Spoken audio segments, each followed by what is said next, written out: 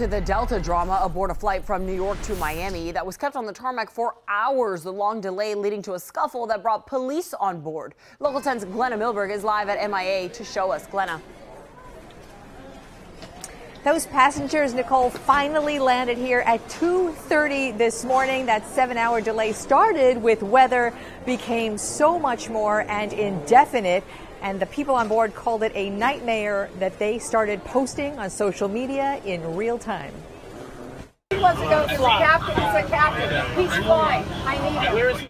At the time of this video, the flight full of Miami-bound passengers had already been sitting on this plane, sitting on the tarmac, some 7 hours, coming unhinged, as one of them put it. Listen to the pilot. But when things become physical and I'm hearing arguments and things being tossed around the cabin through a door, we can't have that. That's not safe for.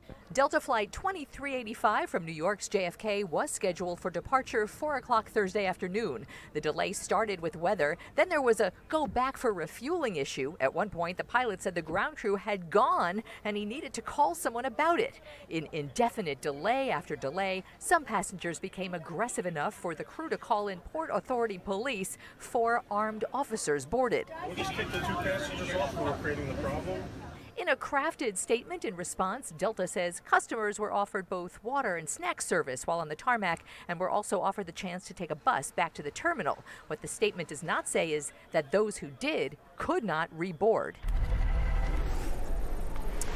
As of about 2 years ago, there are federal regulations that say 3 hours on domestic flights is the limit that an airliner can keep passengers on the tarmac without offering them food or water or the chance to get off. Delta actually did, or said they did, all of those things and appears to be in compliance with those regulations. I'm Glenna Milberg, live at Miami International today, Local 10 News.